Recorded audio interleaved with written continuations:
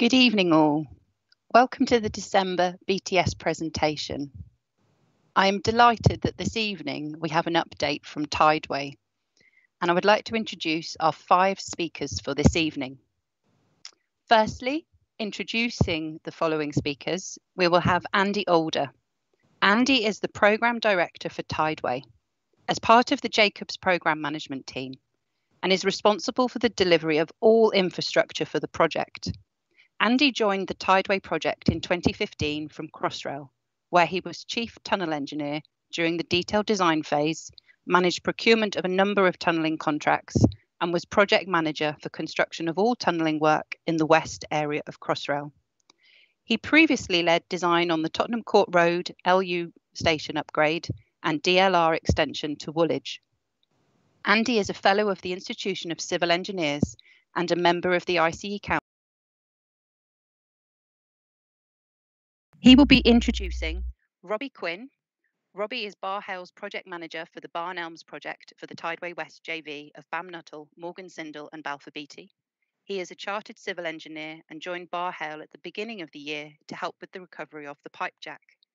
Robbie has gained experience in underground construction from working on various projects in London and the South East, such as the Tottenham Court Road LU station upgrade, Farringdon Station, Crossrail, Brighton Wastewater Treatment Works, and the West Ham Flood Alleviation Scheme. This evening we will also have a presentation from Oscar Hueso. Oscar is the Deputy Tunnel Construction Manager for the Tideway Central JV of Ferrovial and Langeroog, and he is responsible for the delivery of the main tunnels B and C. Oscar joined the Tideway Project in 2016 from Crossrail, where he was Senior Tunnel Engineer during the delivery of the Western Tunnels. Oscar has previously been responsible for delivery of different sections of the new Underground Line 7 of Barcelona in Spain, where he participated in the implementation of the Hyperbaric cut-ahead interventions for the first time in Spain. We will also have speaker of Mikel Martinez. Mikel is a TBM section engineer for the Tideway Central JV of Ferrovial and Langeroog. For the last 2 years, he has been in charge of the main tunnel's TBM production control. He joined Ferrovial Construction on the LBJ Express construction project in Texas, USA, and then on Crossrail during the Bond Street Station SCL works, where he was initiated in the tunnelling industry. After that, he worked in the Silvertown Tunnel tender as bidding engineer in charge of the estimation and procurement process before joining the Tideway Project. This will be followed by a presentation from Shannon O'Keefe. Shannon is the Senior Agent for the Chambers Wharf sites and Main Tunnel D as part of Tideway East JV of Costain Limited, Vinci Construction Grands Projets, and Bachy Solitanche. Shannon is a chartered engineer and member of both the Institution of Civil Engineers and the Civil College of the Institution of Engineers Australia. Shannon has over 12 years' experience in Australia and the United Kingdom on major tunnelling infrastructure projects, including Airport Link in Brisbane, Australia, London Power Tunnels, Hinkley Point C Marine Works, and the Thames Tideway Scheme. So I'd like to now to introduce the first speaker, Andy Alder. Thank you very much, Kate, and good evening, everyone. It's a pleasure to be able to come and present an update on the Tideway project to you. So hope this is interesting, hope it's enjoyable.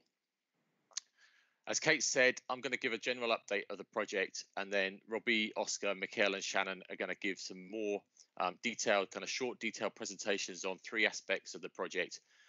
We could have picked any of the 21 sites to give the detailed presentations on, but these are 3 which give a indication of the variety of the work that's going on and some of the challenges that the team are dealing with.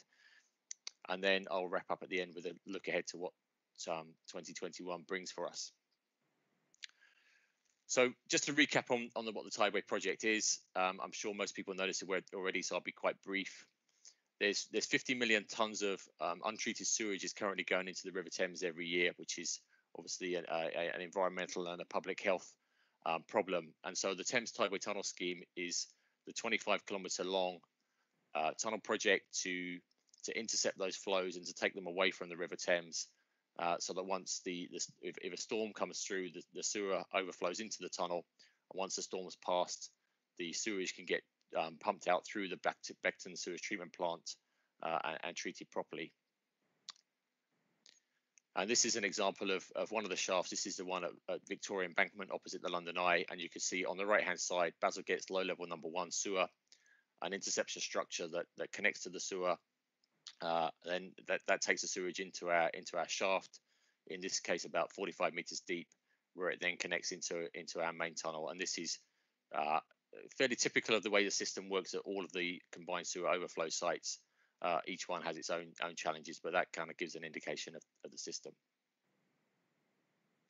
Just before we get into the presentation proper, to start on a health, safety and wellbeing moment. And if you were here last year at Great George Street for the presentation, I talked about the award scheme that we're using to share and to recognise the best practice that's being developed and delivered on each of the sites. So here's just a couple of other examples of some of the things that we're using, which I think are fundamental to the health and safety approach that we've got on Tideway. So the first of those is readiness reviews. Before we start any high risk or safety critical activity, there's a thorough readiness review, which is a collaborative approach between the main works contractors, specialist contractors, designers, the project management team, to make sure we've looked at, reviewed, and are happy with every aspect of the work before it starts. And that will include personnel, competency, design, consents, the kind of overall methodology, and I think it's been very useful in getting really high level of rigor into the planning of work. Back in March, we stopped work across most of the sites for about 3 weeks when the COVID situation came across to the UK. And we used, again, the readiness review process to review our preparations and our safety arrangements, our health arrangements for restarting work on site in the COVID working through the COVID situation. So it's been a very useful tool, I think, in getting health and safety right through the planning. The other thing we do is, recognise that things don't always go to plan, and we have an incident review process which we use for health and safety incidents, near misses, where we think there's learning that needs to be understood and shared. And there's a few things about this which I think are really important. The first is that this is a collaborative, no blame approach. Culture, we've got to get the culture right so that people are happy to share things that didn't go to plan, and we can understand it and learn from it without people feeling uncomfortable about sharing that. We have the first review takes place within 24 hours of an incident occurring to see, is there something we know now that we need to do to stop recurrence? And then there's a full review with actions and lessons learned that come out of that, typically 7 days later. But I think the key thing here is to make sure that we're all learning together without that kind of fear of blame or criticism, just to say, that we're all human. Let's learn and help others learn from the same things. So I'm going to talk through progress for the main tunnels and then onto the CSO shafts. So starting in the west contract, which is the BAM, Morgan Sindel and Balfour Beatty joint venture, I've got the West Main Tunnel and the Frogmore Connection Tunnel. Earlier in the year, in July, the Frogmore Connection Tunnel TBM finished its drive, and so that completed that work. You can see the TBM breaking through in the top right of the picture, while the main tunnel excavation is still going on in the bottom of the shaft. The team then continued onto the secondary lining for Frogmore Connection Tunnel, and half of the Frogmore Connection Tunnel secondary line is now complete to an excellent quality standard. Quite confined working through the COVID period, so the team had to put a fair amount of work into getting the social distancing to work and the right controls in place. And on the main tunnel in West, in September, main tunnel A, TBM Rachel broke through into the Acton shaft, and the team are in the process now of removing the TBM to then allow the secondary lining to start in main tunnel A. Moving across to Central, then we've got two main tunnels in Central, the main tunnel B and main tunnel C. The main tunnel T TBM finished about a year ago. The main tunnel C TBM is the one that passed right through from Battersea up to Chambers Wharf at Bermondsey, underneath Tower Bridge, which was in September this year. Obviously, a fair amount of asset protection assessments and monitoring in place on that bridge, the same as any other structure, but this one was a pretty iconic structure to be tunneling underneath. But that was very successfully done. And then a couple of weeks ago, it broke into the shaft at Chambers Wharf, completing that drive, which went, as Oscar and Mikel will talk through some of the challenges of that drive, but pretty tricky ground conditions for that TBM. As I'm sure you're aware, we're using marine logistics for all of our tunneling work on the main tunnel, so muck away and segment delivery, which has been very successful. The marine industry has done a great job for us. We've now moved 4 million tons by river, which is coming up to 500,000 lorry movements taken off for the streets, obviously with huge health and safety benefits as well as environmental benefits. And we're really pleased with how the marine logistics has gone on the project. And then main tunnel B, the secondary lining for main tunnel B is just starting up now. First few pours have gone in. Again, lots of things to come together to make that work, but the first few pours have gone are looking really good. And I'm sure this will be a presentation for another year's time to talk through the secondary lining piece of the project. And then in the East contract, so that was the central contract, which is the Ferrovia Langer Rock joint venture. In the East contract, which is the Costain Vancy Abashi joint venture, there's the main tunnel D and the Greenwich Connection Tunnel. And we're just in the process of launching the 2 TBMs there, which Shannon will talk about in his presentation. Away from the main tunnels on the CSO shafts then, there's 23 shafts across the project. 21 of those shafts are now excavated and the base slabs complete. These are the 2 that we finished just around kind of April, May this year, just as we got back to work after COVID. The connection tunnels between the shaft and the main tunnel, there's 10 connection tunnels, a mix of pipe jacking and spray concrete lining work. 8 of the 10 are now complete, and Robbie will talk about one of those at Barn Elms that he's been working on. And then we're going ahead with secondary lining in the shafts and the connection tunnels. That's happening across the program now. And then just the kind of final progress update for anyone who was here on the for the meeting last December where we gave an update. John Chu gave an update on the work at Blackfriars and the work to float the culvert structure, which was cast in this casting basin in the middle of the slide and then floated and towed into place underneath the Blackfriars Bridge to make the connection to the Blackfriars Bridge. So it was cast there in the casting basin and then floated and towed into place. And then in the August bank holiday, so obviously a very innovative piece of work. In the August bank holiday weekend this year, that work came to its culmination, and the culvert was successfully floated up and towed into place and set down underneath Blackfriars Bridge. And the team are now on the case, building the in situ structures between this floated culvert and the main shaft. So that's a pretty innovative piece of work, which was successfully completed in August. So I'm going to hand over now to Robbie, and then it'll be Mikel and Oscar, and then Shannon. So Robbie's going to talk about the connection tunnel at Barn Elms in the West contract. Mikel and Oscar are going to talk about main tunnel C and particularly the hyperbaric interventions, and then Shannon will talk through the work to launch main tunnel D. So with that, I will pass over to Robbie. Thank you, Andy, and good evening, everyone.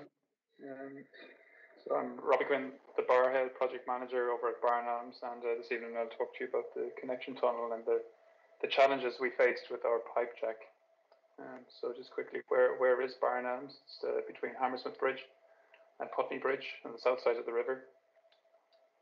And in terms of what we're dealing with in our immediate environment, it looks like a greenfield site, but as you can imagine, on such a big project, you're subject to the development consent orders and have interfaces with the local authorities, Port of London Authority, Thames Water, and the sports fields, and the EA, of course, because we're quite close to the river there.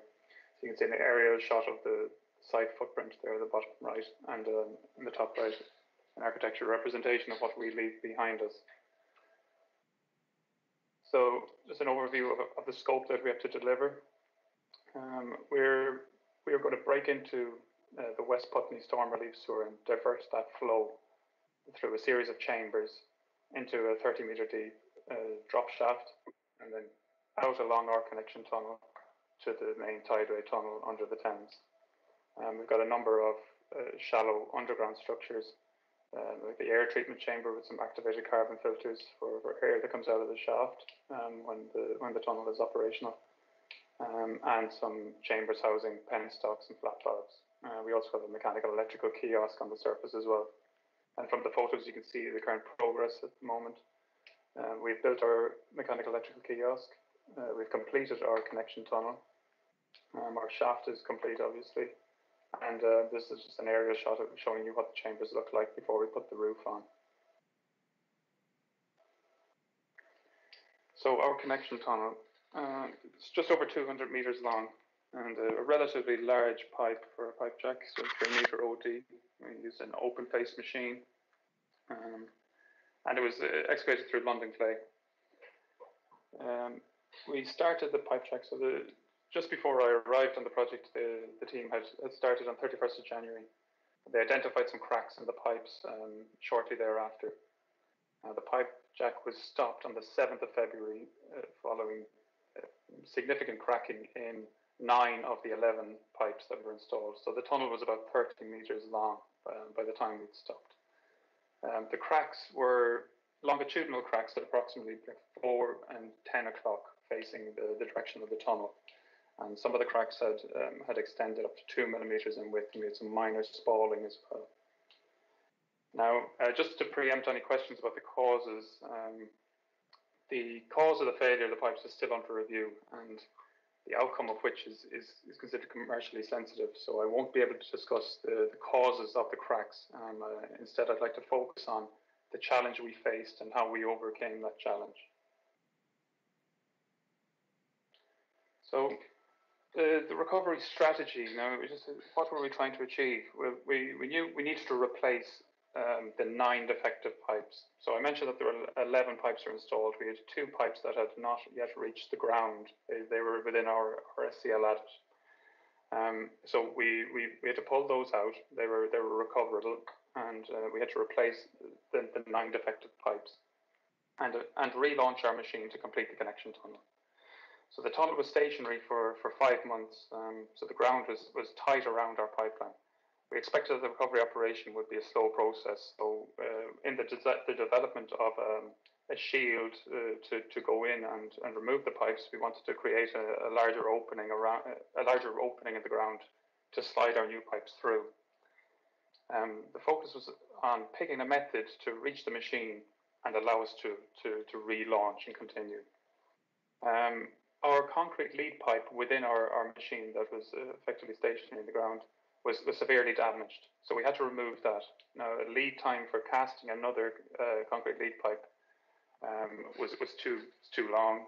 So we decided to go with to fabricate a steel segmental pipe that you can see in photo 2 there.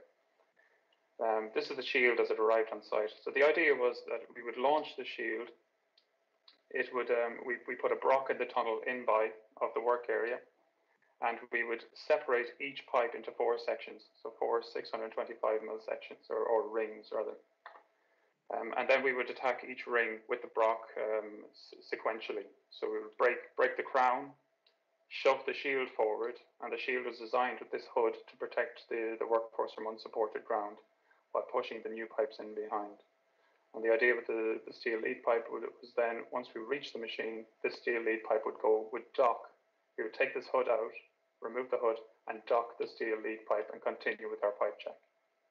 So it was important for us to develop a method that would minimize or eliminate altogether manual handling, the creation of dust and noise, and protect the workforce from that unsupported ground when the crown comes down of these rings.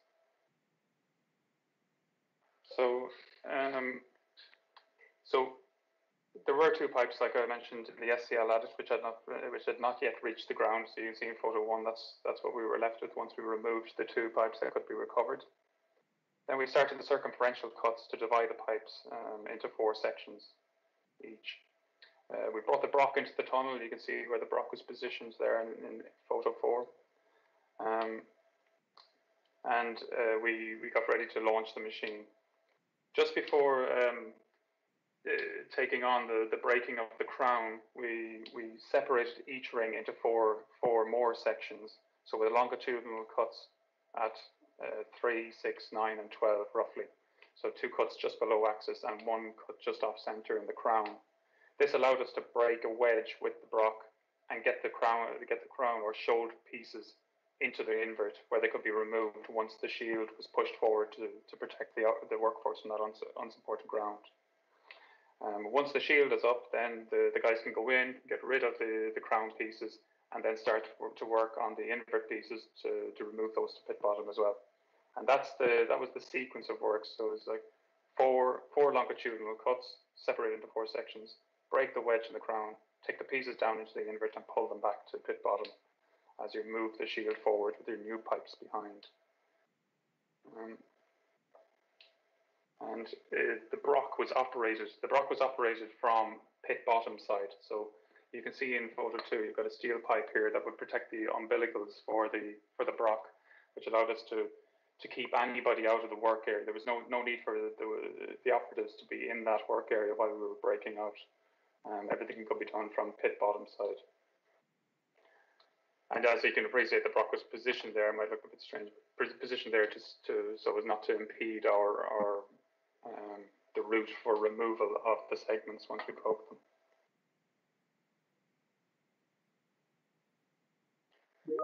So it was quite successful in the end. It took us 2.5 weeks to reach our machine. So once we got to the machine, we removed our damaged lead pipe, our concrete lead pipe. Once we did that, the tail skin of our machine deformed more than was originally measured because the ground loading was significant. To combat this, we relaunched our machine. So connected the TEM up and started to move forward. And we followed it in a dual advance sequence with the recovery shield. This allowed us to move our machine, which had been in ground for 5 months, forward into virgin ground, and it allowed the tail skin a chance to almost rebound to its original shape, which permitted us to remove the hood and dock the steel lead pipe. So you can see in photo 3, that's the segmental steel lead pipe. It's docked in the back of the machine. And then photo 2, you can see the squeeze that the ground was giving our tail skin. It was significant and more than we had expected.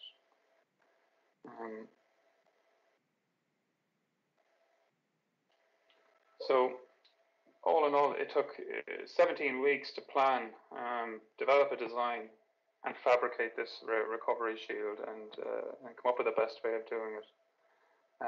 The replacement, once we started, took 2.5 weeks, so it went very well. And then once we relaunched the machine, it was 5 weeks to the end.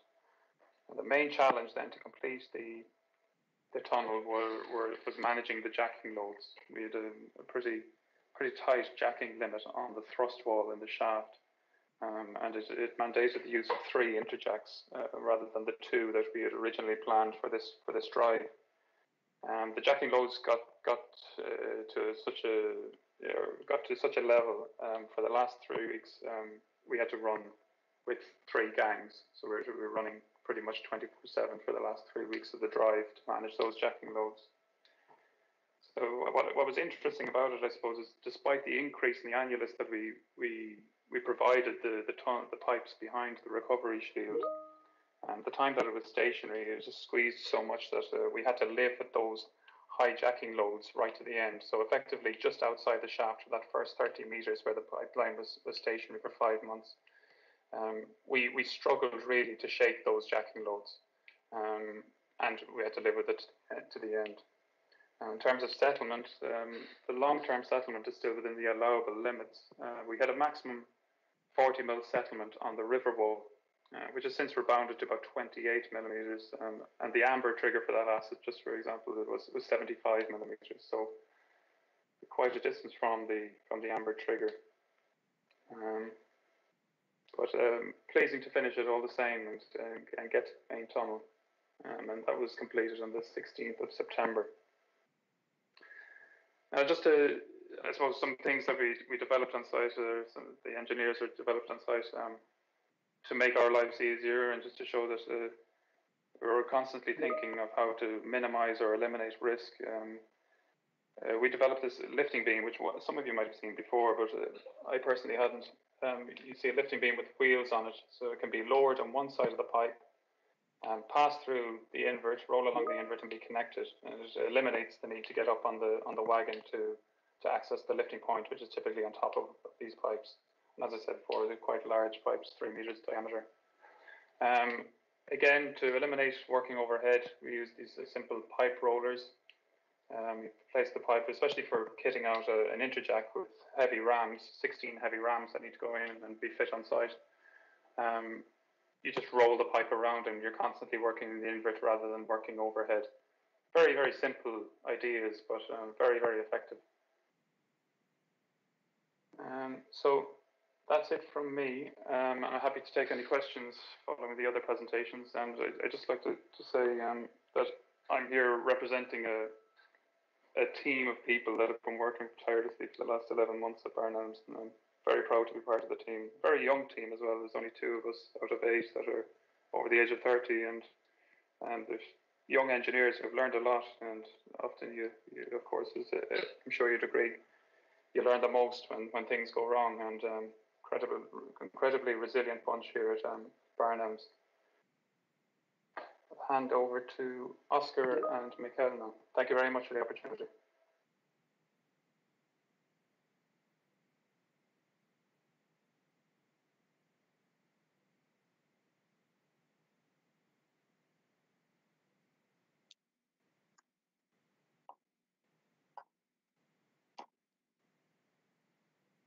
Okay, thanks, Kate, Andy, and Robbie. Good evening, everyone. It's Oscar Hueso speaking, and with Mikel Martinez, we are going to talk about how we manage our hyperbaric cutterhead interventions.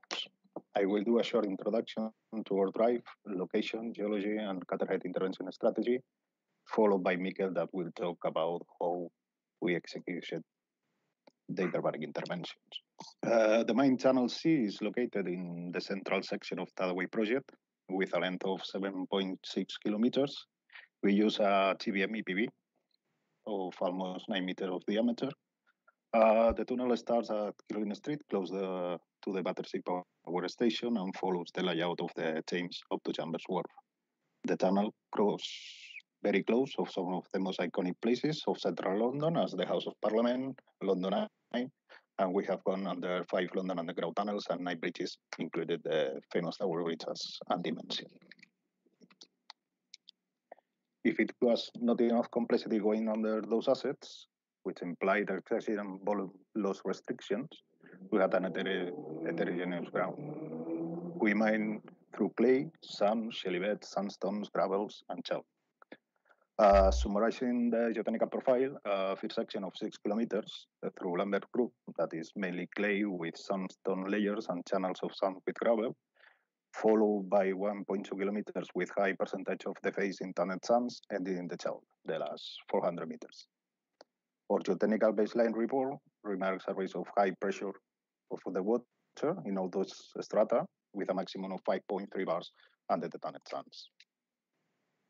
Adding to the challenge of this high pressure water, the geotechnical information also highlights the abrasiveness of the ground from medium to high. Therefore, good planning of the cutterhead interventions will be required and a high likelihood to be in hyperbaric conditions.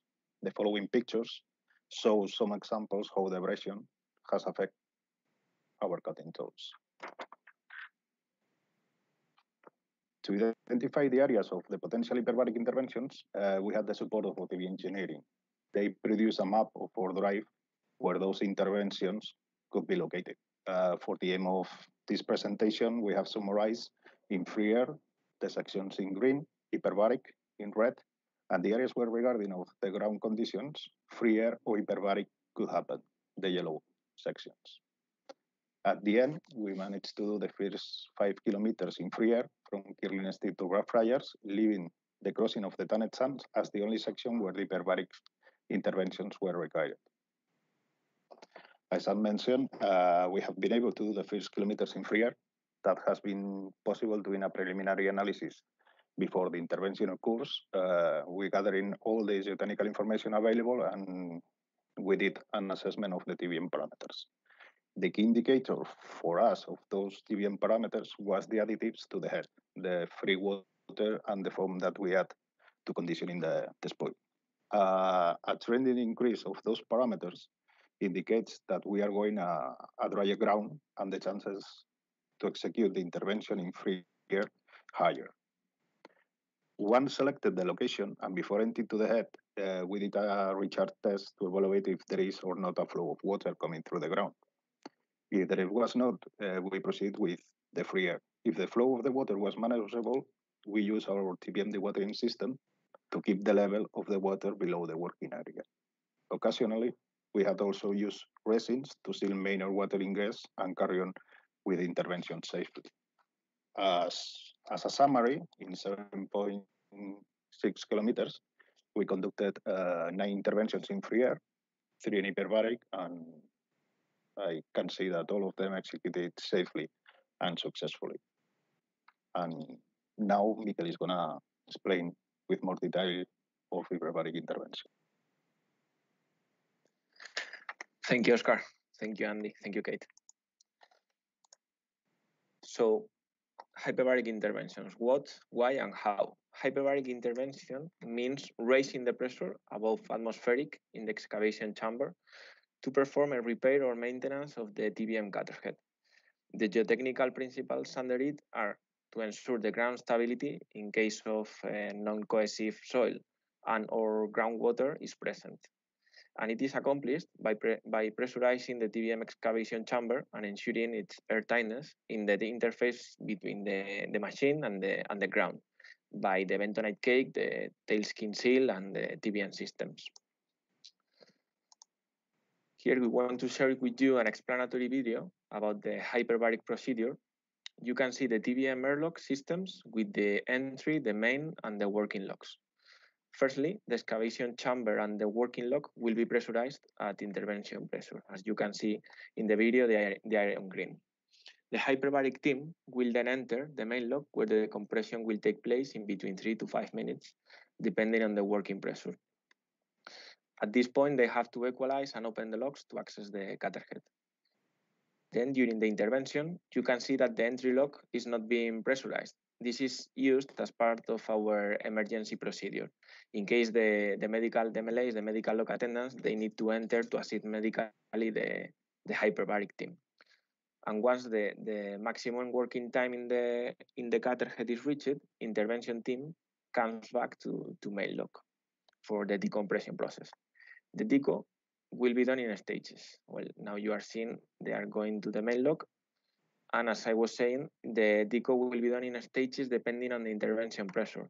For example, they will be decompressed up to 1 bar when the oxygen masks, as you can see there, the oxygen mask breathing will start to facilitate decompression until atmospheric pressure is reached and intervention is finished.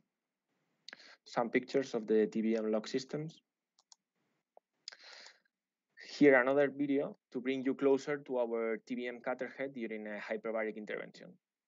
An extra effort is definitely required to work in the cutter head, which is even greater under compressor. The human body feels the pressure in terms of energy needed to make any effort, as you also need to counteract the environment pressure. Then there are 2 types of hyperbaric interventions depending on the pressure. Below 3.45 bar, known as normal hyperbaric with air breathing during the process and oxygen supply during deco. Above 3.45 bar is the mixed gas interventions, which requires an exemption letter by HSE. Flow, gain it, Ferrovial Line or gain it, which was a massive achievement.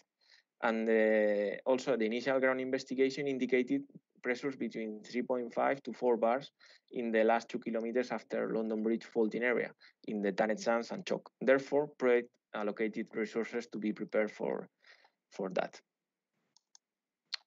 Here you can see the main difference between normal deco masks on the left and the trimix umbilical masks on the right with the COM system to give them assistance during intervention, given the complexity of the operation. In terms of personnel selection and logistics, an extensive effort was made by Flo. Firstly, related to the personnel selection process with the assistance of TRHA, a strict medical supervision of workforce was put in place with the medical log attendants, the MLAs, and the doctor to declare any participant fit for hyperbaric before any intervention. The medicals were completed with theoretical and practical training given to a group of 30 men with no previous hyperbaric experience. They were trained on the regulation, responsibilities, procedures, health risks, equipment, protocols, etc. And secondly, a huge logistic plan was delivered as per UK compressor regulation 96 with 3 surface compressor, 2 tunnel airlines, and the oxygen and trimix stock on surface. And finally, the surface medical log shown on pictures above was allocated in Kirling Street to treat any decompression illness and avoid the travel time to the nearest hyperbaric facilities, which were in the St. George Hospital. As you can see, the UK regulation differs from others, such as the German, where the TBN compressor can be used, or the Spanish, where only divers can be employed for catheter interventions. How the hyperbarics were managed in Tideway Central. As shown here, in the hyperbaric organigram, there was a compressor coordinator leading the monthly committee with hyperbaric specialists, TRHA, production team, plant department, and health and safety. There were weekly meetings to follow up the TBN performance, next plan intervention, equipment maintenance plan, and personal medicals. And in terms of intervention management, the MLAs from TRHA trained the workforce, as we explained before, but they also completed the permit to enter, and they operated the hyperbaric equipment.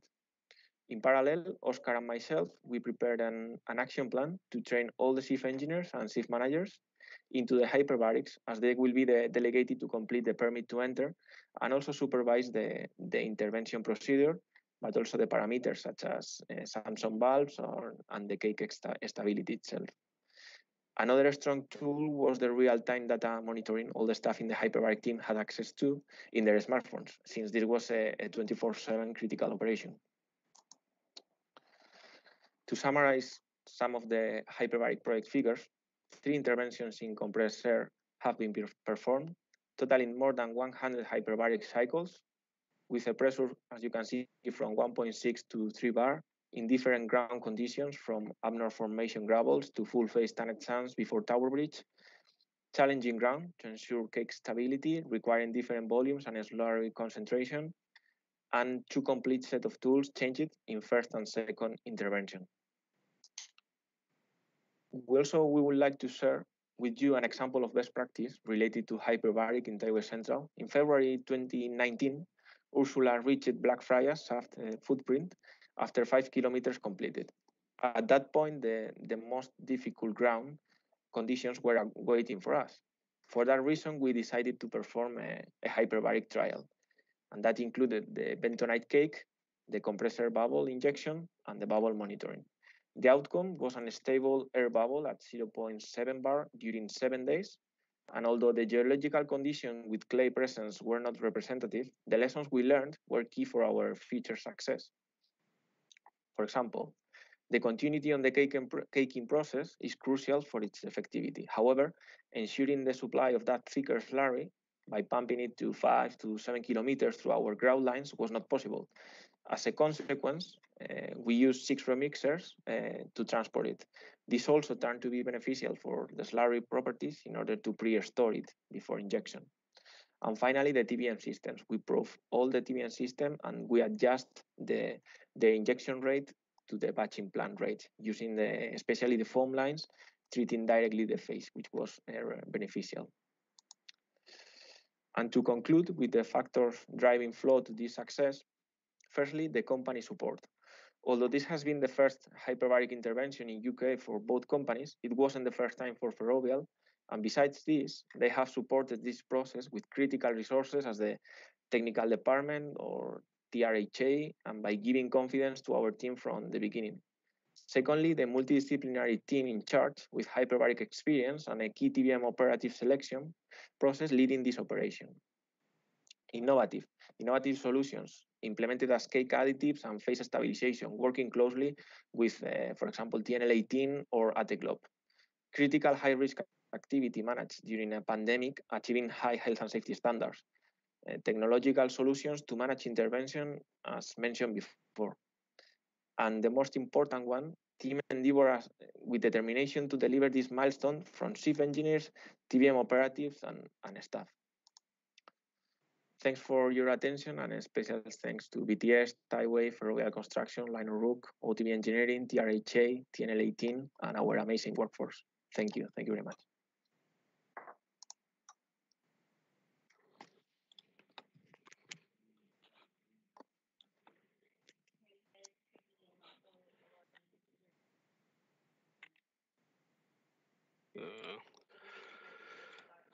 Just a sec here, everyone. Obviously, technical issues on my side.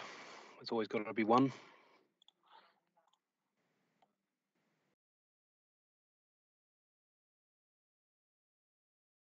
So, good evening, ladies and gentlemen, and thank you to Oscar and Mikel, Robbie, Andy and Kate. My name's Shannon O'Keefe. I'm the Senior Agent for CVB on Tideway East for Main Tunnel D and Chambers Wharf. Tonight I'm going to be talking to you about the delivery and ready to bore for Selena, a TBM that's doing the Main Tunnel D drive from Chambers Wharf to Abbey Mills. Just a few key facts for everyone. So on the right-hand side of the map, we are driving the TBM from item number 17, which is Chambers Wharf site, up the Thames River towards the Limehouse Cut, and then along the Limehouse Cut to the Abbey Mills pumping station, where it will connect into the Lee Tunnel. The drive is 5.5 kilometres long, mainly through chalk, but we do expect some geotechnical hazards where we may get faces of Thanet Sands and Lambeth Group. We intercept a connection at the King Edward Memorial Park about a third of the way along our journey. The TBM is a Herring Connect mixed shield type, that is a slurry TBM. The shield weighs a circa 800 tonnes, combined with its 112 metre length of gantries, and shield is about 1,500 tonnes. In terms of the opportunities, risks and challenges that we faced, obviously being the furthest east site, we're not as height restricted as Central and West, with the immediate bridge to our west being Tower Bridge. That meant that we had an opportunity to deliver the full shield and gantries to launch the TBM. In the same way that that's an opportunity, that presents a lot of challenges and risks in that it makes it a very technically and logistically complicated delivery. Add into that the small working site that we have at Chambers Wharf and a slurry machine requiring a lot more technical backup and an umbilical system to launch it. We then also looked at a bespoke launch reaction system that we needed to construct as part of being able to push the TBM to break ground, and then many, many more challenges that we discovered along the way. So TBM delivery. When I joined the project, there was still two options sitting on the table for delivering the TBM. And that was using the Skylift 3000, which is a bespoke 3,000-tonne jack-up barge based in Holland. The other one was a Matador 3, which is a heavy marine crane barge. Now, the Matador 3 had previously been used in the offloading the TBM at Schiedam, where it sat before being brought to Chambers Wharf, and that's demonstrated in the top right picture. We did discuss this with Mammut, who were the delivery contractor, and they did provide a scheme design, as you can see in the bottom two pictures. However, early on in the stage of discussions with the Port of London Authority, the Marine Management Organisation and the Environment Agency, this was discounted as the anchorage zones would actually limit the amount of river traffic that could pass by whilst we were undertaking the works. And unfortunately, the PLA were only interested in permitting this works to occur at night. So this was shelved. This meant that we went with the Skylift 3000 option. This led to a significant consultation consenting period that started at the back end of last year, culminating with the delivery during summer. We had very detailed interactions with the Port of London Authority, the Marine Management Organisation, the Environment Agency, as well as our local borough of Southwark and others along the route of delivery, such as London City Airport, the Thames Barrier through the EA, and the Emirates Airline. Obviously, if you think about the Skylift 3000 with its spuds in the air, there was a concern of the flight path coming into London City. There was a concern for the passing Emirates Airline and the width of the Skylift itself going through the Thames Barrier, necessitating at least two tugs to manoeuvre and bring the delivery up to Chambers Wharf. Once at Chambers Wharf, we then faced a number of significant temporary works hurdles. The delivery itself and the positioning of the barge was a tidally restricted activity. concerning, one, the flow of the tides to position the barge, and two, some height restrictions laid in with the height of our gantry crane structure that sits over the river. We then had consideration of the jack up of the barge and installing the spud legs into the riverbed itself, and then later removal of those spud legs. And of course, our delivery contractors' unique bits of work to lift and shift such a heavy load from a river vessel onto land. So when I talk about height restrictions and tides, as you can see by the picture on the right and the sequence demonstrated on the left, we needed to wait for a slack low tide before we could position the skylift to ensure that there was no collisions between the structure and the spuds. For reference, there was about a metre and a half space between the spuds and the gantry structure itself when it was brought in. We then also had to get the jacking position set and the skylift lifted into the air prior to the commencement of the next high tide, as at the final offload position, the height differential between the top of the TBM shield and our gantry crane was less than 250 mils. These works were intricately planned, controlled, and a lot of advice was sought by the PLA during the time when we did it. And at our assistance, the delivery contractor installed a real-time or a kinetic or RTK system to ensure the accurate positioning of the spud legs during installation. Another important part of the delivery was a flood defence maintenance to the site. The piles that we used to provide the cofferdam of Chambers Wharf provided that flood defence to the entire site and obviously to this part of London. However, the height of the skylift and the ramp that was eventually used to drive the TBM off necessitated us to cut a gate into the cofferdam, which we affectionately now know as Selena's Gate. We needed to continue to maintain the flood defence not only during the use of the gate, but then after repositioning of the gate and the installation of it. It needed to be easily constructed, easily removed, easily reinstated, and it needed to be done so even in an emergency situation.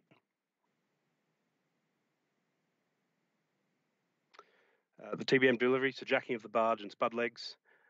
There were a number of technical challenges as well as considerations that we needed to work through again with our consenting organisations. The risk of encountering a UXO, so we had to re-undertake a UXO survey in this area to ensure that where the spud legs went in, there was no chance of intercepting one. We had to be considerate of archaeology. There was an archaeological survey done during construction of the cofferdam, however, we went further out into the river than had been envisaged. We then had to review the bearing capacity that we expected for the barge versus the penetration depth. So you can imagine with clay, you're going to get a development length, and there was some concern that the spuds may have to go further into the river bed than anticipated. There was then retraction post works, and in an emergency situation, how quickly could we get the spud legs out of the river without causing undue damage to the riverbed.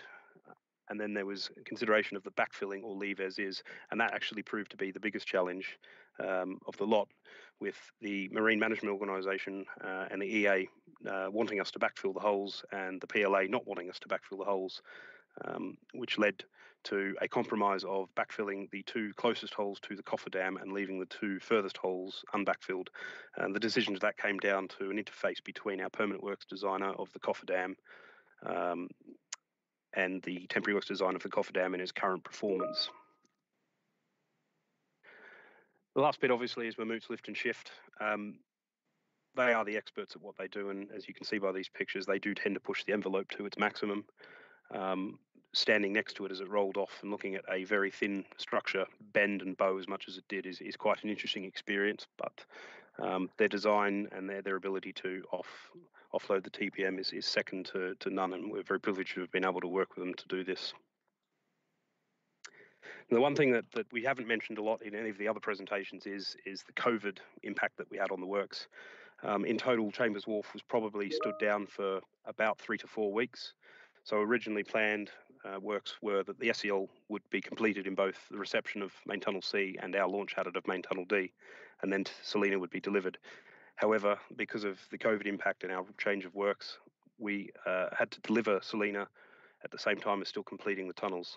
It was a monumental task, but it was well achieved by our SEL teams and by the TBM teams to be able to facilitate these two activities at the same time. So now the TBM lowering. The lowering itself, again, another Mammoot activity and tried and tested system of using a strand jacking system.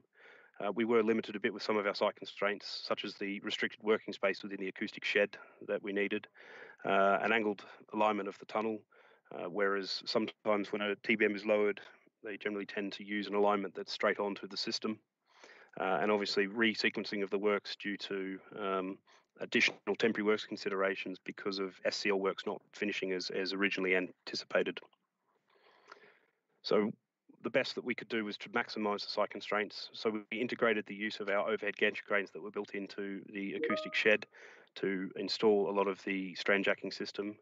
We also configured the strand jacking system to suit the installation alignment, which meant we could still traverse the TBM and the jacking system across the shaft parallel to the alignment of the shed, but maintain the angle of installation. The additional temporary works considerations, when the shaft was lined with its permanent lining, it was done using a double-sided slip form system. And after installation of that, an annulus grouting operation was undertaken behind the lining.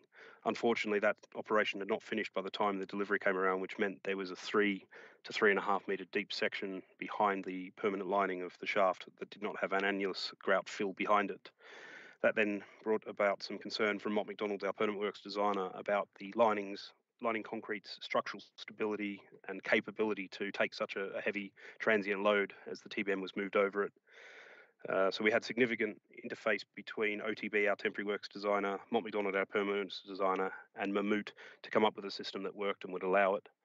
What we decided was the best approach was to drill an anti-bursting system, as you can see by the 3 dowels below the pot bearing jacks. And that alleviated the concerns and allowed Mott MacDonald to sign off the lifting of the TBM. So in late August, after a 15-hour operation that started very early in the morning, TBM Selena and the 900 tonnes or so of her and her frame were lowered down into the shaft. Moving on to TBM assembly and launch, which is the current phase we're in. It can be broken up into 6 steps, rudimentarily as I put them here, which is installing the launch adit furniture. That is putting your slide rails, your pushing consoles, the slurry seal, which is required in the case of a slurry machine, and some inflatable grout bags as part of the steel can, which I come on to. Assembly and commissioning of gantries 1 and 2. So the minimum that we required behind the TBM in order to launch it was gantries 1 and 2, along with a number of umbilicals and other items for gantries 3 and 4. Installing and commissioning the services, the umbilicals and the launch support systems, which I'll come on to in a bit, and then of course launching and burying the shield. As part of doing all this, we conducted 3D and 4D modelling, as well as doing cinematics to prove that we could undertake the launch. And this is an example of one of the time shots that we did from that. I think back in Andy's presentation earlier on this evening, he had one from Greenwich, so it was something that was employed across both TBM drives in East.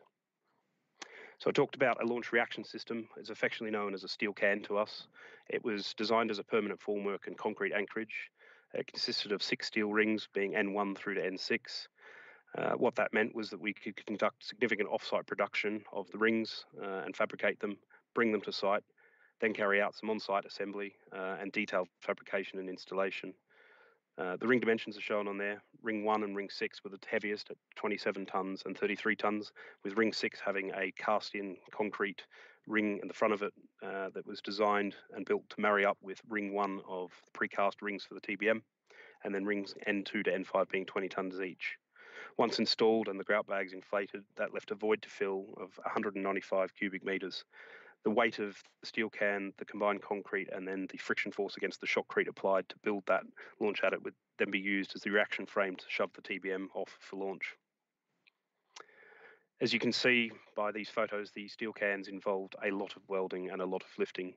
They were delivered to site in quadrants, assembled together, had an RMD system put in to stabilise them, and then they had straight welds applied across the quadrants before being lifted up and rotated into position to have the circumferential welds done.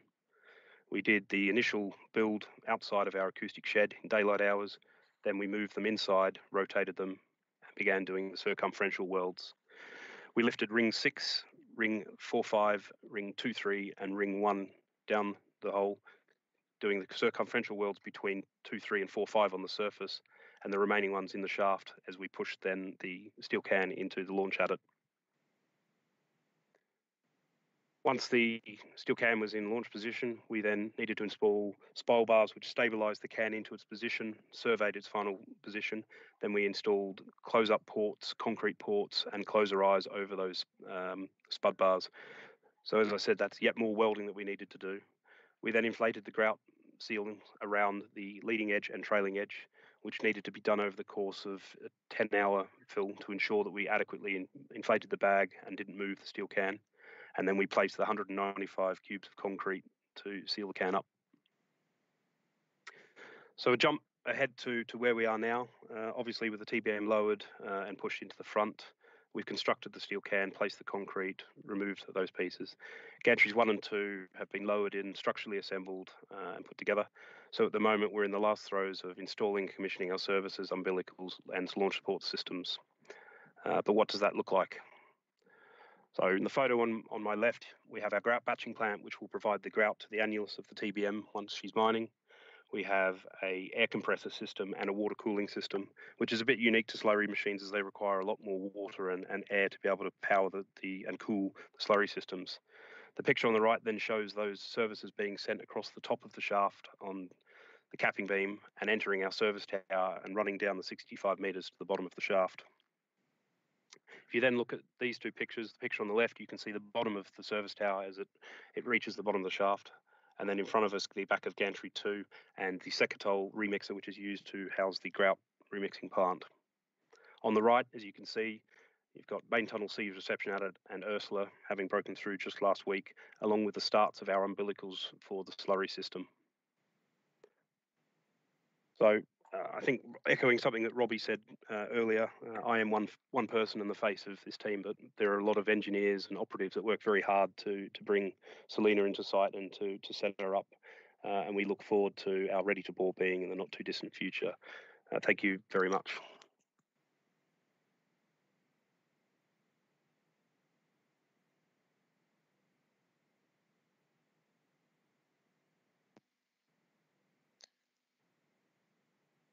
Okay, so it's just for me to wrap up now for a few minutes.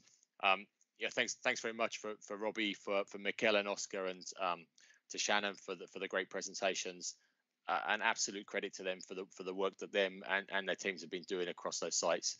You know, it's really stunning the work they're doing. I never fail to be impressed by the technical challenges and the technical excellence that the teams are delivering. So you can see from Robbie the problem solving of a difficult challenge at Barn Elms, from Oscar and from Mikel, the detailed technical work they've done on the compressed air interventions and the real focus on health and safety and getting that right. And then clearly from Shannon, the scale of the work that's going on for the TBM launch. And I think you'll have seen through all the presentations a real theme of a focus on safety and health and keeping people well at work, and a focus on looking at best practice and looking at innovative ways to do what we've got to do. You know, just as a reminder, all the work that you've seen tonight, the vast majority of that has happened through the COVID period. So the team have been dealing with that as well. And it's great to see so many young engineers doing excellent work across the program. Looking forward to next year then. So the civil engineering and tunneling work will carry on. We've got the 2 TBM drives in East, and then the secondary lining in West and Central, alongside finishing a number of the interception structures that connect to the Thames Water sewers. We'll also be moving on to do some of the early mechanical electrical installations and the early kind of worksite testing to start looking forward to the overall commissioning and completion and handover of the project. And for the first few months of next year, we're working across the whole project team, all organisations and stakeholders, to get alignment and to finalise the programme from now till 2024 when we complete, and get the systems really working to do the certification, acceptance and handover of the assets to make sure we're looking ahead to the end. But we'll only do any of that if we can continue to get the really important things right, which is the teamwork, the leadership, as everybody in the presentation has said so far. There's a great team of people doing some fantastic work, and it's our duty to look after them and to lead those teams and to make sure the teams are supported to be able to do the work they do so well. A strong focus on health, safety and well-being, and then getting the engineering, the planning, the quality and the sustainability right. That's the focus for us for next year. And then just looking a little bit further ahead, just a few pictures of what the project looked like when we have finished.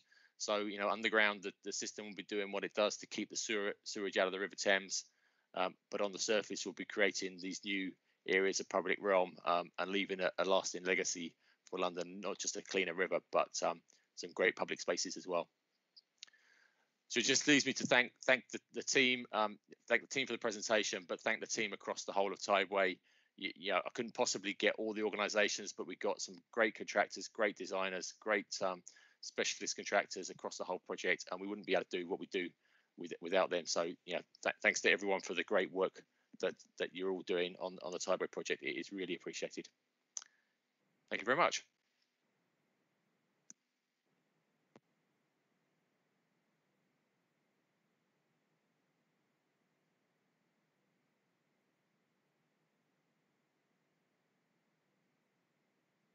Okay, thank you all. That was absolutely fantastic presentations. And I think if we could, let's go to some questions.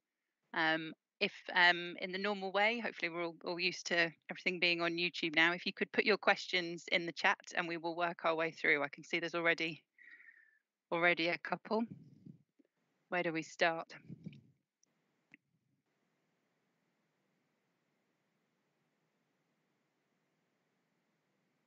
Okay, if we want to take the first one, so question for Robbie.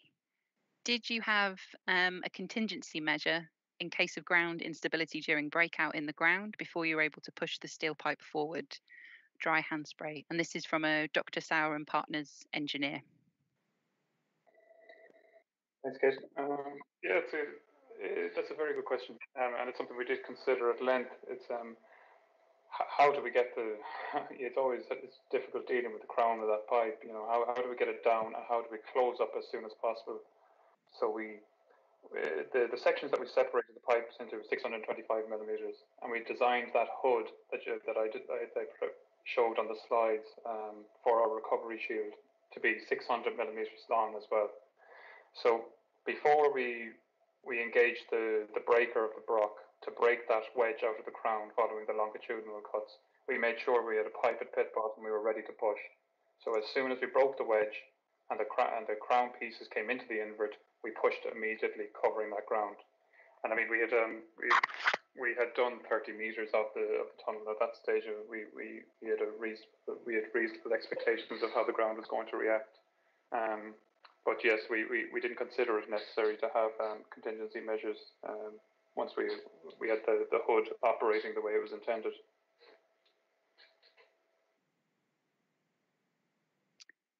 Okay, I think we've got another next question in. I think is also for yourself. Did you consider continuing with segmental build rather than pipejack pipes?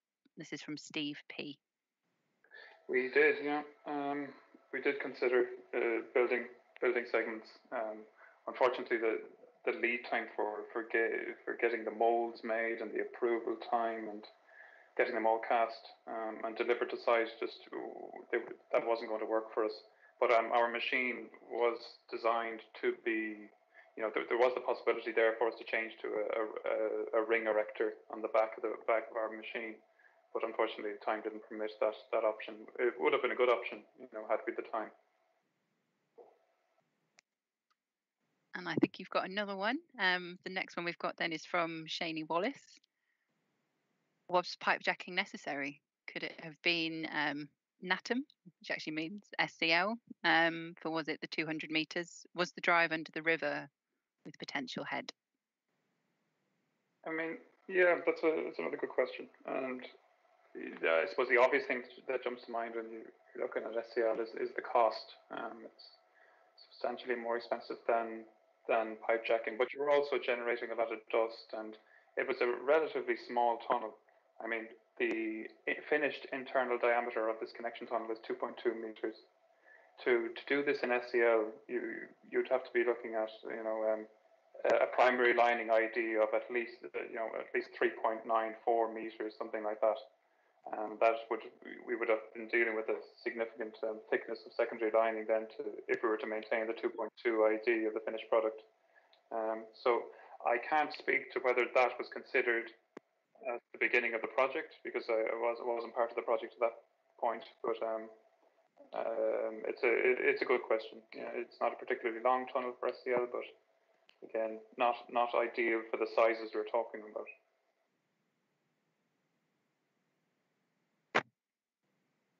Okay, I think the next question we've got in is for Oscar and Mikel. This comes in from Christina Smith.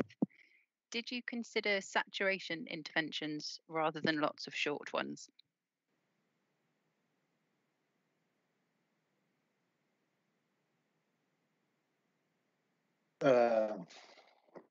Good question. No, we didn't. The saturation intervention requires a lot of big setup on site. We were quite limited in space, very restrained, and no. The answer is no. No, we didn't.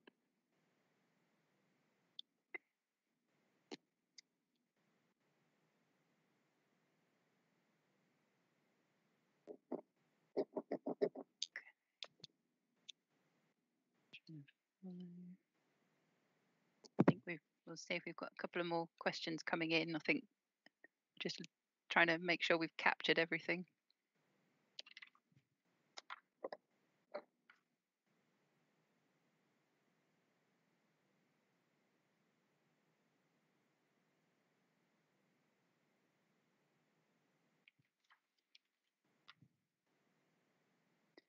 So I guess probably whilst we're waiting to see if there's any more questions that come in on the chat, probably one from me, sort of, is there anything sort of since your time on Tideway across all the different things you've learned and the challenge you've overcome that you would look at have done differently? And I think some of that kind of has come out in any of the questions that have been asked. I think Kate for me, and it was something that we've dealt with a few years ago. But there was a couple of shafts, the shaft at Blackfriars and the shaft at King Edward Memorial Park, where the original design had the tunnel going through the base of the shaft, and in one case the ground conditions for the shaft sinking were more challenging than expected, and the other had some asset protection work that was more challenging than expected, and we ended up redesigns to realign the tunnel offline from the main shaft so that we could sink the shaft offline from the tunnels, to protect the overall critical path, and it worked, and it's worked in both cases really well. So I think in future, probably looking at the risks of the things online of the TBM to see actually is it better to have tunnels offline, and also allowing the consents, the overall consenting, in our case development consent order, given the flexibility to make those changes when you do come across challenges out in the field. You need to have the flexibility to come up with those engineering solutions and make them work. So I'd say that was the kind of biggest lessons learned for me from the project, which is similar to some lessons on other projects. But yeah, I can certainly correlate. I think the impact of a DCO, and obviously on such a big project, having such a large DCO and sort of leading the way with so much of it, I can see there's been lots that's been learned from that. So it's key. I particularly liked also that you shared at the beginning the readiness reviews, which quite interestingly wasn't just kind of construction focused, and actually a really key one in there that stood out for me was that also covered things like consents and sort of showed how important some of that was also to the delivery of this project and linking everything together. Absolutely, and using that as an opportunity to make sure everything that we need is in good shape before we start work, and very much a team effort. Yeah, I think for me, I was going to mention when we draw to a close, but the importance of teamwork and how strong all the teams are really comes through, and it's been fantastic to see tonight. Just something, if I could add on that, sorry, Kate, just to back up what Andy said. I mean, as I said in my presentation, the consultation period for the consenting process with the river regulators started, many months into last year for such a big thing, and I could have done a presentation completely on just that entire process alone. I lost many nights of sleep trying to get things done with it. One of our consenting managers, due to COVID, had to move back to New Zealand to get a new visa, and was still there trying to manage the consent. So I mean, it's a very important process that I think every contractor has played a lot of a lot of homage to in the works we do. No, I think absolutely. And I think it's good to see, and I think it's definitely been a big thing that I think has been even more understood from the delivery of this project. And I can see though we've got a couple more questions that have coming in. Many European engineers on the project. What happens on the 1st of Jan? I think we carry on as we are in December. I think this Brexit's been long enough coming. I think everyone knows what needs to be done to secure people being able to work in the UK. We are absolutely absolutely dependent and value the skills and experience that our European colleagues bring to the project, and it's a fantastic team from across the globe, and that team will still be in place on the 1st of January. I think then the next one we've got is I think when we've got one from Gary Vickerman. Sorry, move it back down again. What sort of checking forces did you experience during drive, and what was the plan if they began to exceed what was permissible? Yeah, thanks for that, Gary. It's well spotted. We did have, we did exceed permissible jacking load. The jacking load we got about 800 tons was the maximum we experienced, and originally the limit was set as 440 tons. So there was a period during the drive, or continuing the drive, where we were in constant daily discussions with the designers of what that meant for the primary lining, because we were experiencing those loads at our main jacking rig. Everybody knew that the only way to finish it was to keep the pipeline moving. That if any downtime at all was just going to increase the jacking loads, as I'm sure you'd appreciate. So it was a collaborative effort with the designers to try and get us to a position where we knew that we were not going to detrimentally affect the primary lining of our shaft, and also get the drive done. So in answer, 800 tons is the max. Initial limit of 440, but since completing the drive, we have been able to prove that we didn't detrimentally affect the design of our shaft as a result of the jacking forces.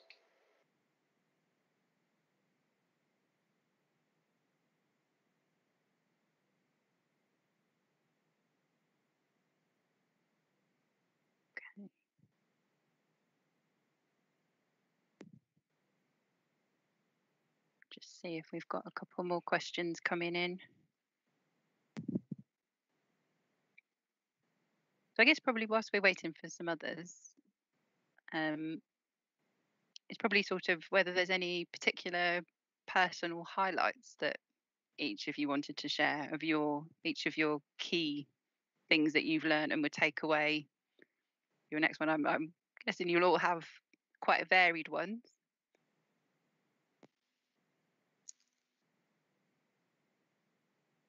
Who wants to start? Robbie, do you want to start?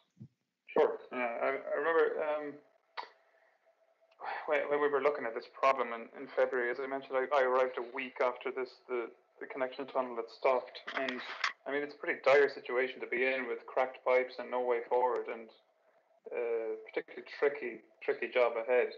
And I remember when we were developing the strategy for removing these pipes, we were very much focused on just getting to the TEM, remove these pipes, replace them with compliant pipes, get to our machine and try to launch it. But I do remember the relief. I didn't feel like we were under pressure, or me personally, whether I was under pressure. But there was a serious sense of relief when we managed to dock that steel lead pipe into the back of the TEM and relaunch. It was I'll remember that day for a few more months at least. Oscar and Mikel, do you want to go next?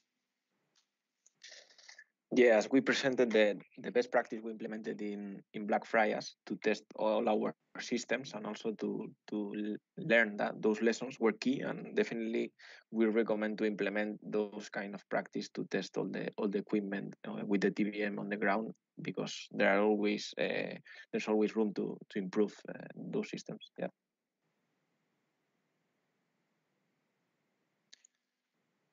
And Shannon? I definitely have to say it's the delivery of the TBM on the Skylift. Certainly not something I'd ever dreamed in my early career that I'd ever be part of. Sort of a number of firsts, with that being, jacking a jack-up barge into central London and driving a TBM off, and certainly just the amount of work that goes into something like that. For me, that's probably the biggest highlight, and will probably be potentially my biggest highlight of my career to date. So, and just how much I appreciate having had that opportunity to do it. And I think for me, Kate, I mean, there's loads of sort of technical highlights: the TBM delivery coming up the river, TBM breakthroughs, the connection tunnel mining, and when that first got to the back of the main tunnel. So there's some great technical highlights. But actually, the major highlight for me is the whole team. You know, every day you engage with people from across the job, from different backgrounds, who are doing fantastic work, whether that's reviewing the kind of engineering and ready to review, or being out on site, talking to people about the work they're doing. You know, we've got such a great team, and that for me is the real highlight of the job. I think that comes through in spades as well. I would say. I think the team effort and the team spirit is definitely very apparent. And I think probably another question from me. I think we're not sure if we've got any more yet on the chat. But it's probably about sort of how important the river has been actually in terms of logistics. I mean, some of the photographs of what you're seeing in terms of what's been achieved, I mean, it's not something that's been seen on the scale before. The river is incredibly important to London, but I think in terms of how we've really excelled in bringing a marine and a tunnelling environment together has been really important, and just really interesting and fascinating to see about how those logistics gel with the logistics that we're used to. And I mean, some of the stats that you were mentioning at the beginning about how many vehicles we've taken off the road is really quite significant. Yeah, definitely. And I think there's a presentation in its own right on the marine side of the Tideway project that we need to organise. The temporary works to start with. So a number of the sites we need to build out into the river. So building the cofferdams to create the space. The marine engineering that went into that was technically really interesting, very complex in places, and as you said, done on a scale that's not been seen on the River Thames ever. So some major marine temporary works gone in, and then the logistics was. There's a bit of a kind of story and a bit of a journey we've been through there. So right at the start, the tunnelling sites are on the river so that you can use marine logistics for the kind of heavy stuff, the excavated material, and that was the sort of starting point. But we came to the project, and a number of people with certainly very strong leadership from the Tideway client, who, you know, is, when we talk about the team, the Tideway client is a fantastic client to work with. You know, very, very driven by health, safety, well-being, looking after people, doing the right thing. You know, a really, really good forward-looking client to work with, and the client have very strong drive to take as much logistics off of the road as we can, from a health and safety and a sustainability point of view. So that then led to segments going by river. It led to marine temporary works going by river, equipment being delivered by river, and worked with across the 3 contracts for what was called the More by River piece of work, which was where we looked at what more can we get on the river, and let's do that. And the client funded that to happen, which was, you know, as I say, really forward looking. And then the other thing the client has done very early stages was set up the marine safety side of things. So it obviously is a lot of additional work on the river compared to anything that's been done before.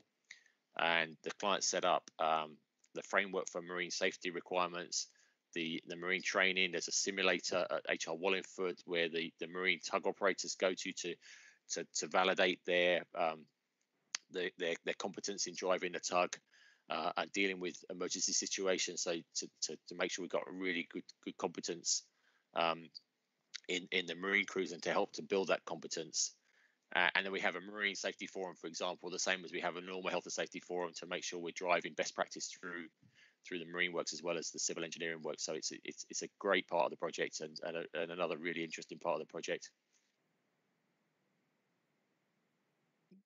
Let's see. I think we've got another one in, which probably links into the same subject. From Dr. Sauer and Partners Engineer. Was road delivery of the TBM in pieces not considered? Does everything have to come on the river?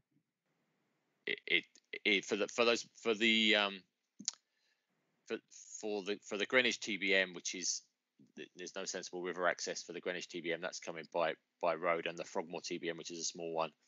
But the four main TBMs, because the sites are on the river, then the default was we're going to use the river to bring the TBMs in, because it was safe, considered to be safer, and probably more cost effective, because we can do it in larger pieces rather than smaller pieces. So I think it is a good solution all round. And I think just we'll give it a couple more minutes on the chat, but probably for me, on a similar light, you've shared your sort of each of your personal highlights, but if someone was telling you they were wanting to do something similar, whether in the UK or overseas, what would be the number one thing you would recommend that they did? Because there's been so many things learned on a program of this size. I think, and I appreciate both of these. It's not simple. There's a lot of complexity and competing factors. But for me, I think the two things are, one is the consenting arrangements. When you're going to get the development consent order or any other consent, yes, there's a lot of concessions need to be made to get agreement to proceed with the scheme. But I think doing that, but bearing in mind the construction challenges and the constructability needs, so that you've got a consenting vehicle that allows you to be efficient in construction and to implement good ideas, to give you that flexibility to do that, I think is really important, and to give enough space and flexibility for the construction from works. I think that's number one. And I think from a procurement side of things, Tideway's been procured as a NEC target C, NEC option C target price contract. It's been very, very collaborative. There's been a few challenges along the way that we've worked through, from kind of change under the contracts. But I think the Project 13 approach of kind of future looking procurement of projects, following a Project 13 approach, I think would have merit in big schemes like this, in terms of looking hard at the risk allocation across the project, so that everybody can focus on the delivery side, and it doesn't need so much leadership attention on the commercial side. And what about the rest of you? I mean, Kate, I'm very impressed at how young a lot of the people I meet on Tideway are. And it's kind of, if you're going to do something in another country, or if another country was considering doing something like this, I'd say get a good run of major infrastructure projects in the pipeline to keep these people. Like, I can speak personally of the team we have here at Elms. They put a 23-year-old me to shame, with their ability, and I've always been very impressed. So, I mean, from a selfish point of view, in the UK, we should try to keep these people. But if you're doing something like this, and if another country is looking at it, just get a good pipeline of major infrastructure projects and try to keep a hold of these people.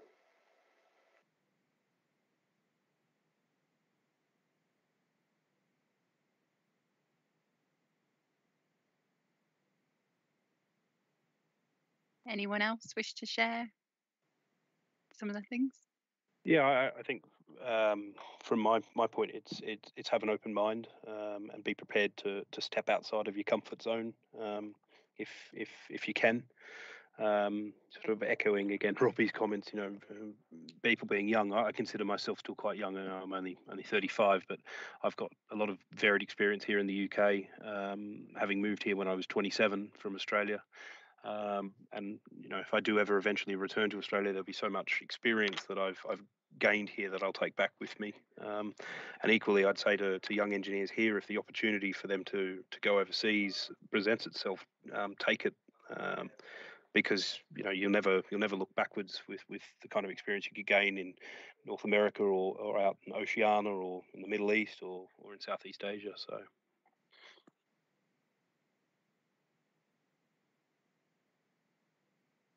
That's great. So I think we're probably drawing to a close with questions that we've got in the chat. I think if there are any more questions that come in, I'm sure the speakers from tonight will not mind if we will be able to pass them on to them if there are any particular ones. But really wanted to take this opportunity to say how delighted I am that we're able to have you back again this year. And I think I want to already book you in to come and give us another update next year, if that's still okay. Sure. I think every year, and I think every time we hear things from this project, there's so much great stuff that is happening. And I think the teamwork, the enthusiasm, and the significant challenges that you're overcoming is really great to see. And I think we could have you coming really quite regularly for the amount that you have to share. So please keep us in mind and let's find some time to get you back again next year. And I think for me, really seeing that teamwork and problem solving, and also hearing about the good work of particularly younger engineers across the whole programme and the opportunities that are there for all is also really great to see. So keep up the good work and we'll welcome you back next year.